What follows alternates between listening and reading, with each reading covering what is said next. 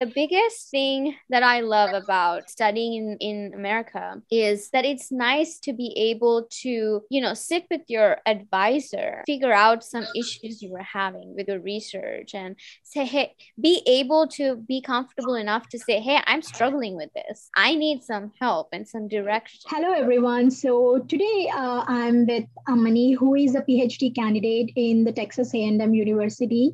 I'm really happy to interview her today because she's going to share all her experiences, how she came here, what is her experience, and everything you need to know about to come here for agriculture and related fields. So let's introduce her.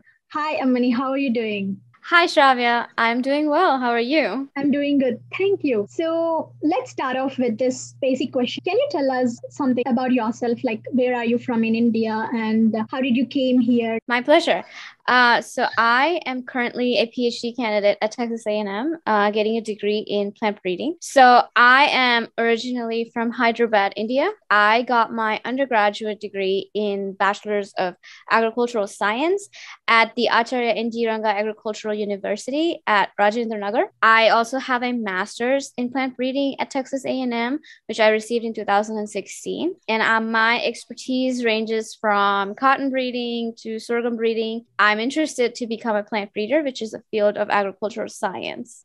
So can you tell us more about how did you came in? What was your journey from India to US? Did you face any difficulties? Like, how did you apply? Because, most of the students, they say it's really difficult to come here. So what was your experience in that? Yes, I'd be happy to share.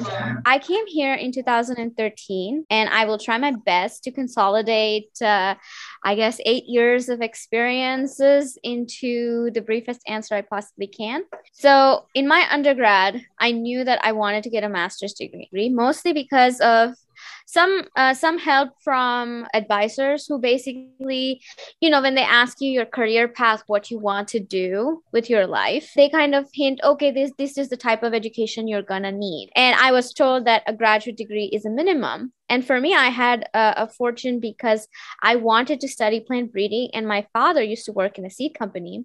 So he knew a lot of plant breeders who had PhDs. And so he basically told me that if you ever want to do what they're doing, you will need a graduate degree. I started writing for exams, the JRF exam. I was preparing for that. And I had a sister who lived in DC. And since she lived in the US, she really wanted me to study there. Basically, she wanted me to have the opportunity that she did not while she was studying. So because I had her help, she kind of helped me figure out, okay, I can apply to graduate school here. However, when it came to the process, it was kind of very difficult because everybody I knew actually came here either for like an engineering degree or for an MBA, which was a little different from applying to a degree in the agricultural sciences. When I applied for graduate school, I started off as a self-funded student, which is something that I realized I ended up doing it to myself because I did not know this process of first applying to school, get somebody to support you. And after they support you, then you can make your decisions. That is the first step. But I applied to school before I even knew somebody wanted to support me or not. Okay. So after coming here, you got funded for your master's program? Actually, no. For half of my program, I was unfunded. And then there was a TA position, which is a teaching assistantship that opened up within my department for which my professor recommended me. And I worked there for about a year and a half until I graduated. So for the second half of my program, I was partially funded, but for the first half, I was not. And this is not something I would recommend to anybody. So when you get an assistantship like that, is it going to give you 100% tuition fee waiver, or how does that work? So each assistantship is different. I think there are 3 types of assistantships: a teaching assistantship, a research assistantship, and then there's like a non-teaching assistantship, which is not a research assistantship. I remember I had a teaching assistantship that only paid my tuition. And then I had assistantships which paid both my tuition and my fees. And sometimes they don't cover insurance or something like that. So it will all depend on the offer that you receive. You should look for assistantships that cover both tuition, fees, and your insurance. As you said, you have started your journey here in the US from 2013. Like, how your journey is being through? How was your research experience? Any cultural shocks that you faced here? Could you share with us? So when I tell you cultural shock, I have a very awesome story for for this. I remember going to my very first class in molecular genetics. It was like a gallery type classroom, you know, where dais is like on the floor and the chairs are placed such that it goes up. Yes. And I remember my first class, my first day in my first class, it was like a 9-10 class, and I was in the classroom by 9 a.m. and I was sitting and waiting for the professor to come. It's like 9:08, you know, a guy walks in and he's like standing on the stage. And this classroom, I think, will house about 50 students, and there's like 6 students. Because, you know, grad level classes, that's how it is, especially for, I mean, I don't think if people in engineering ever experience the joy of being in a class that's only 5 or 6 people.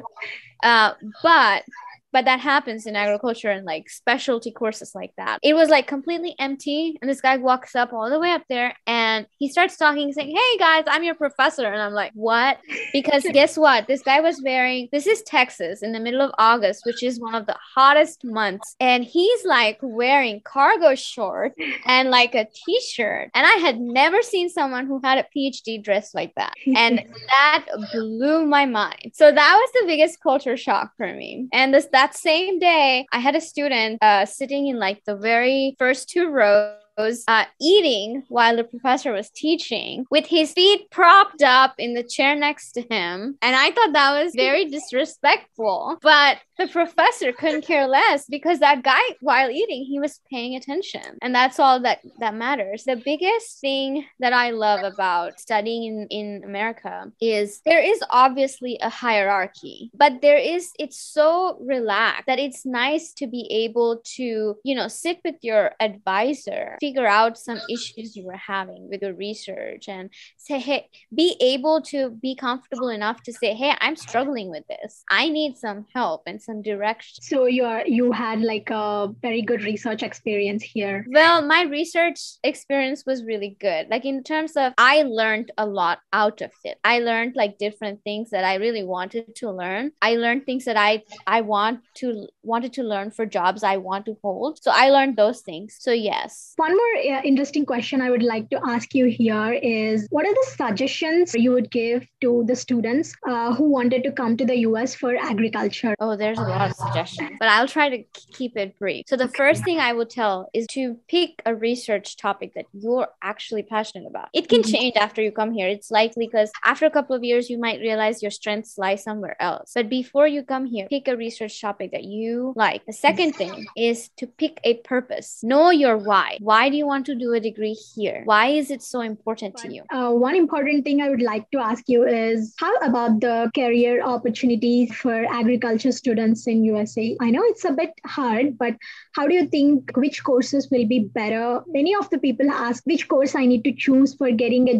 good job in the US. Can you share us any experiences that you have? So agriculture is a really, really broad field. So I don't know, when you say agriculture, like I know you're coming from the background of India where, you know, there's agriculture, you get a bachelor's in agriculture. But right here, there are, I think, 16 departments. And in that 16 departments, some departments offer just one type of graduate degree. I know my own department offers 5 different graduate degrees. There's plant breeding, there's agronomy, soil science, turf science, and there's interdisciplinary MEPS, which is molecular and environmental plant science. What I'm trying to say is there are a lot of degrees that are agri majors. So depending on your specialization, the job market is very broad. Some of it will play into some of your research and some of it will play into what you want to do after you graduate. There are a lot of options that you could be doing. And I can't tell you for every degree of what they can do. There are opportunities in a wide range of companies. And also the type of study you do is,